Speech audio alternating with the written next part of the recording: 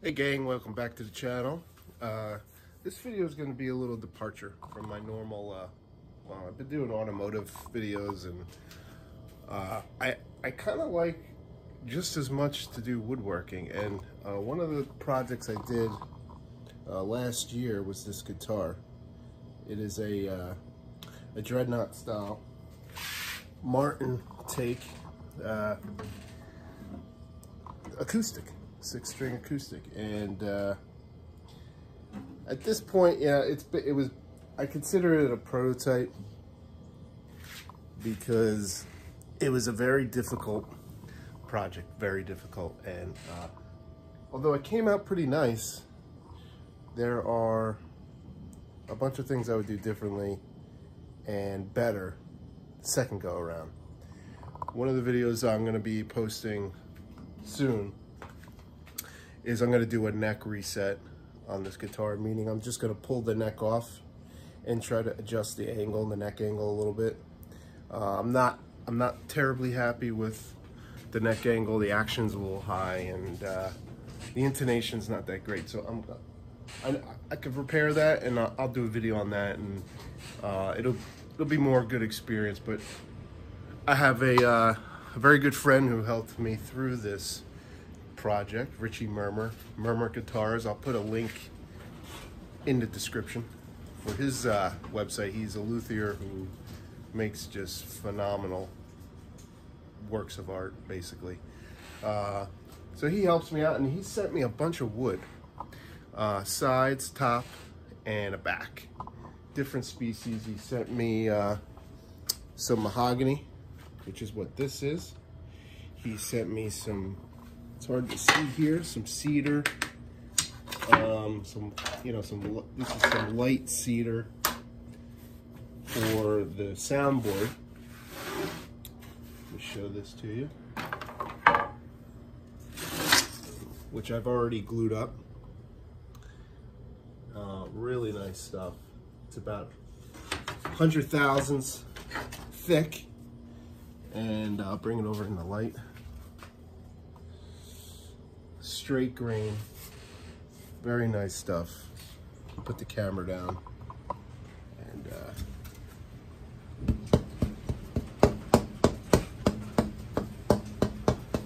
it's got some great sound.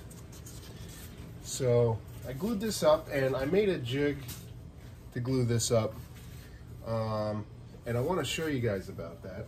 Let me put this off to the side so it doesn't get damaged. Just to show you how I join those, I don't use a power joiner. I basically use a plane and the shooting board here. It's called the shooting board. And all it is it's simple. It's just a few pieces of plywood, cut pretty straight here, a stop, a couple of clamps all around to hold my work down, and I have some sandpaper adhered to the top here for a little bit of sanding after the fact. But let me show you exactly this process here. All right, so very simply, I would take my work that I want to, say I wanted to plane this edge really straight or join it by hand. Essentially, I put it in my jig, I let it overhang, you know, 1/4 inch. Doesn't really matter. You just want it over the edge. I clamp it down a little bit, and I just use a jack plane here. I'm only going to take off a little bit. You lay the jack plane on the side, on its side, sorry, rather. Lay the jack plane on its side, and you make some passes.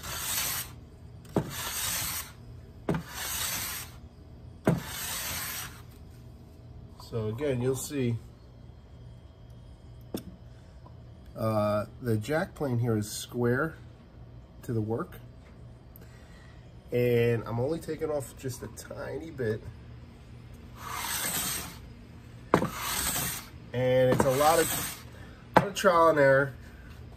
You do that to both pieces that you're joining, and I'll even take this when it's all said and done. I'll lay it, I'll stand it up on its edge like this, and I got 220 sandpaper here adhered, and I'll just go back and forth a few times. And basically what I come up with at the end, I'm working on getting a very tight joint between these two pieces. A lot of times with guitar making, you're trying to do a book edge join, which means you may have a couple of pieces of wood that were essentially you know, ripped from one board, and you have a mirror, you now have a mirror image. And in guitar making, a lot of times it looks nice if you join those edges together, and it creates a nice effect with the wood, and it's called book matching. So what you could do, what I usually do when I'm trying to join two edges like this in a book match, I'll fold it back like this, clamp it down into my shooting board jig, and plane the edges like that together. And then when I fold them back, they're on the same angle. So I can fold it this way, plane it, check it, maybe, and then once I'm really close, I'll go on the sandpaper. I'll stand it up on its edge on the sandpaper and get that really tight. You know, sometimes you wind up chasing gaps. It'll look really good. You might have a slight gap on the top edge, bottom edge, or maybe in the middle, slight. And you keep planing it, and you open it up somewhere else, and you know, it's what we call chasing that gap. So you get it close with the plane, I find, and then the sandpaper really gets it tight. Because sometimes when you plane along the grain like that, you relieve stresses in the wood. You make a pass and you relieve some stress, the fibers move, and the wood will actually move, you know, and open up on you. So the sanding is helps out with that. So let me show you over here. I've already joined and checked everything. This is going to be a guitar back. It's mahogany, and I have a center strip of walnut. And basically, I'm using the center strip in this case. Get you a good view there. I'm using the center strip because I didn't quite have enough material. I have a template here. This is a dreadnought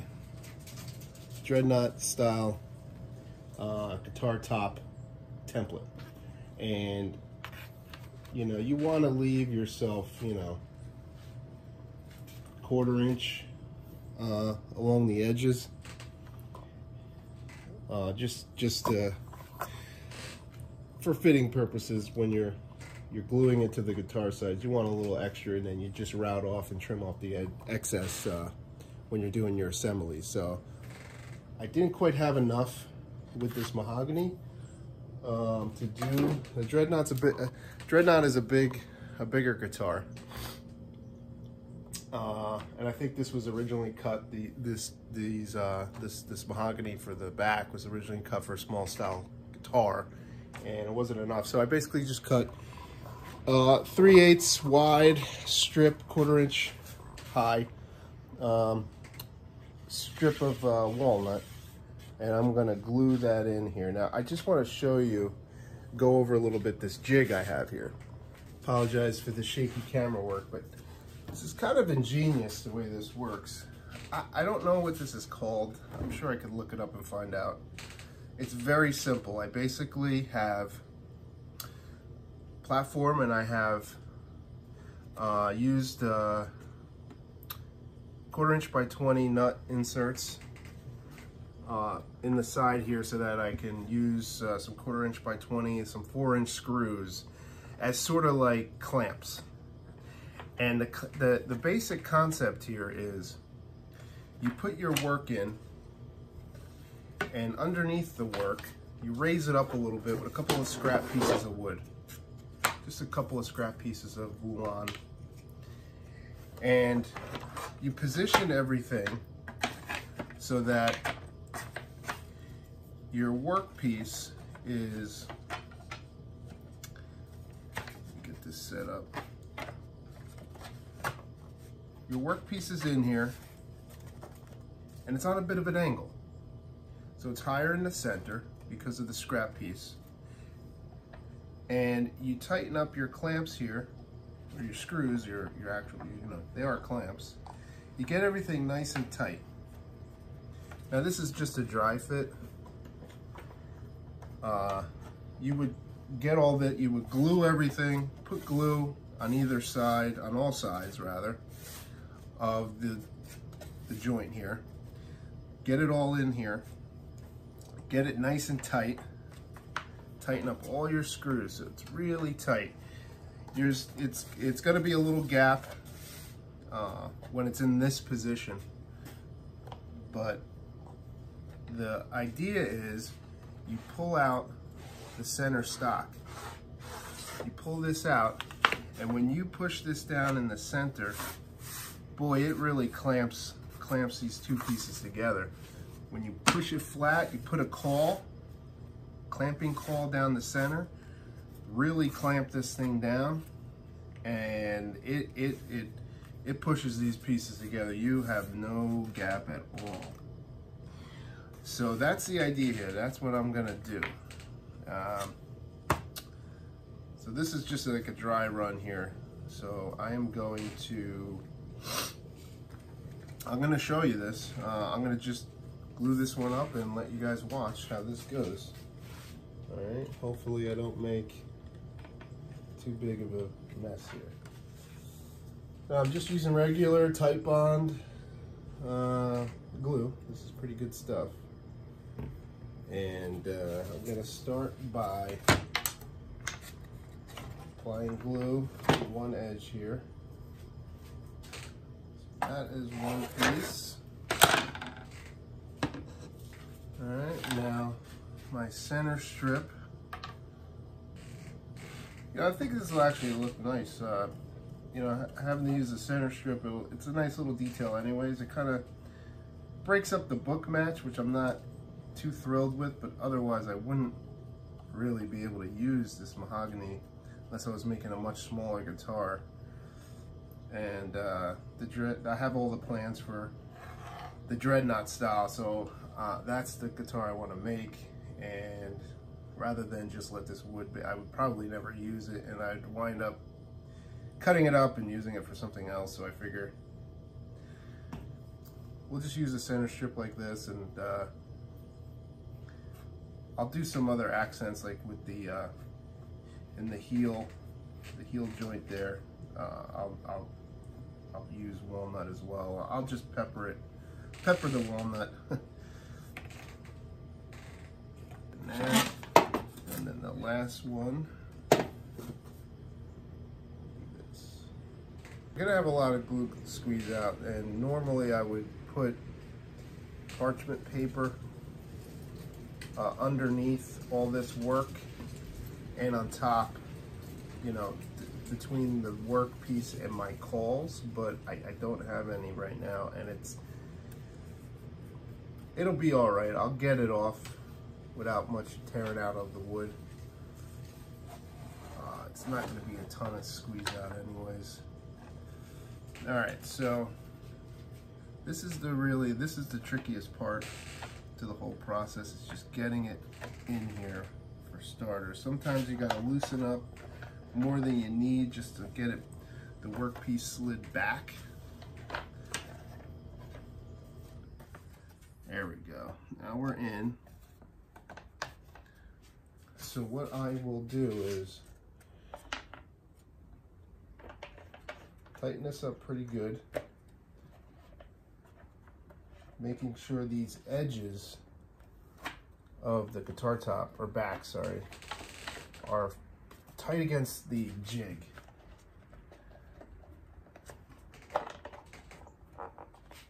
And it's going to bow up in the center, and that's what you want, because that is what gives you the ability to really clamp it down. All right, so it's in there pretty good. Just going to wipe off a little bit of this excess now while I have it, the ability to do it.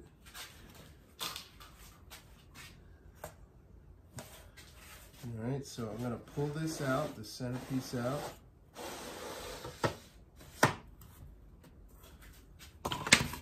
And boy, that is tight.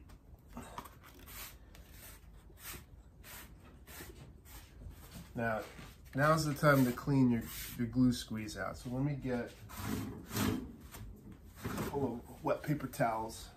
And I like using for jigs this melamine, you know, with it's particle board with this white, I don't know, it's like a vinyl substance laminated on the top, and it just helps with this glue up. The wood glue doesn't stick as well to that as it does to plywood and whatnot. So I'm just gonna get some clamps. I'm gonna clamp. One convenient thing though is some cutouts here for clamping. It really, so that way you can get a good squeeze on the part of the workpiece that you need it. So I got it clamped pretty well. Again, you want to make sure these edges right along your clamps are down. If you're feeling a little ambitious, you can even try to tighten these screws a bit. Get a nice pressure. You don't want it too much. Just to make sure, once you see the piece really starting to come off, the edges start to come up, you got enough clamping pressure.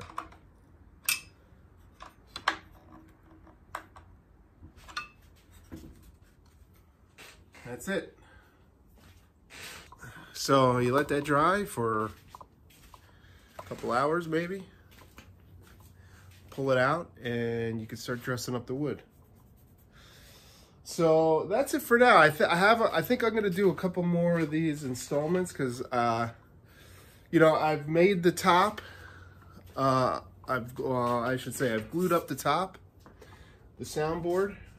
Now I'm gluing up the guitar back. So the next thing I actually want to make a video is bending the guitar sides. This bend here, these radiuses, it's one piece of wood from the center of the neck here all the way down to the heel, the center of the heel. That's one piece of wood, in this case rosewood, that I bend basically with heat and steam. I have some jigs for that. I think that'd make a cool video, so that'll be coming up next, so definitely stay tuned for that. But that's just it, really. That's gonna be it. Like and subscribe, comment if you have anything you want to add. You know, I'm no luthier. I'm a basic woodworker, but I love this stuff, and I basically learn on the go, learn on the fly. So, you know, any comments for this, any ideas, any ways you would do it a little better, I'd love to hear from you. So like, comment, and subscribe, and see you all next time.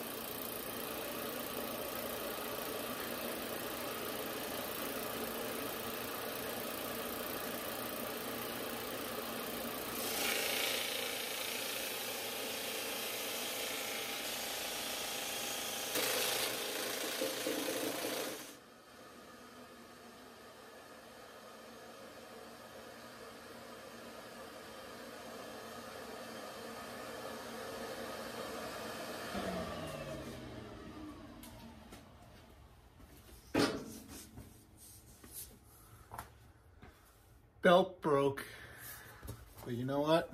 We're okay. I was afraid it was going to damage the piece. Yeah, it broke like right here.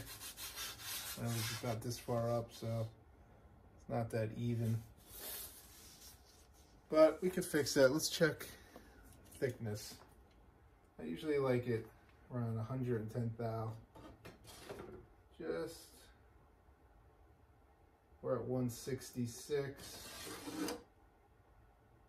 162, 134. So I got a ways to go. I want to maybe take about 30 thousandths more off of this. And that'll be a good thickness for this, but looks great. So I'll get that belt. I'll get the belt replaced and we'll finish this up. All right, gang. Sorry for the noise. I got the heater on today. I replaced the sanding belt. Replaced the sanding belt in my sander, and I did a couple more passes on my guitar back. I did both sides. Looks pretty good, I think. Give you an up close shot of the mahogany with the walnut centerpiece. So if I use my caliper, it's a little bit different all around, but it's roughly 110 thousandths. Some spots it's 95, 95. I can get it a little more uniform, but I'm shooting for, I believe my plans call for, so the plans call for the sides to be 2.4 millimeters and the back to be 2.8 millimeters. I just got to take off just a little bit. You know, probably about 20 thou at the most. So I'm gonna work on that. I'm gonna get that, do a little more planing, sanding to get it down to the right thickness, and then the sides are the same mahogany. I'm just gonna plane them down, or sand rather.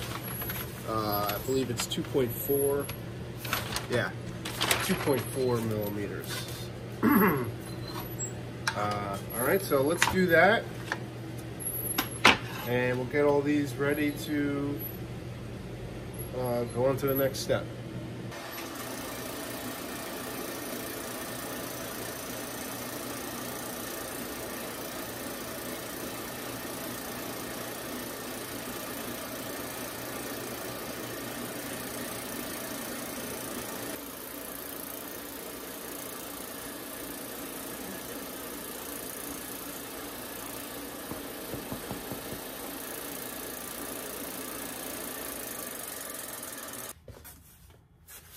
I think that's perfect. We are close. 106, 108. It's about 100 thou. 84, 90, 90, 90. So we're, you know, we're not 2.8, we're a little thinner, but it's perfect because it's uniform. It's got a good sound.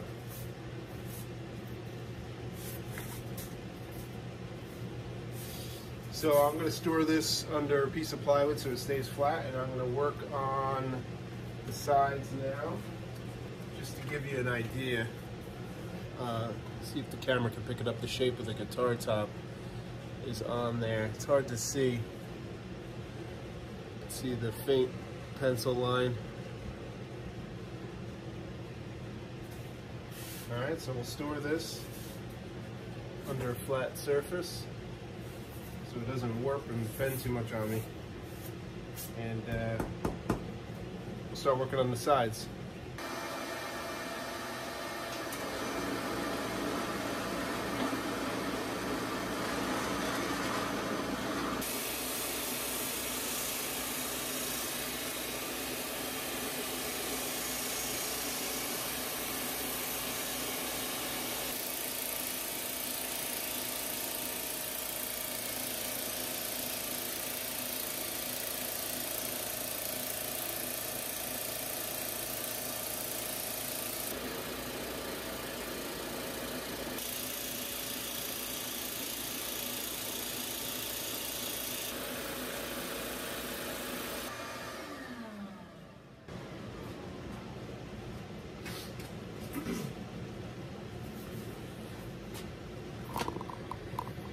All right, that's about all I'm going to take them down to.